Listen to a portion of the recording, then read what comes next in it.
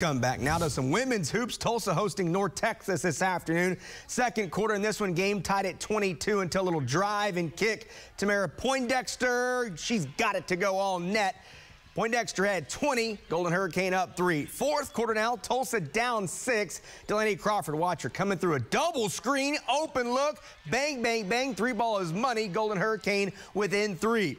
All right, under a minute to go, down 1. Who are you going to go to? Why not Crawford? Ice water in her veins. Clutch 3. Tulsa takes the lead and never looks back.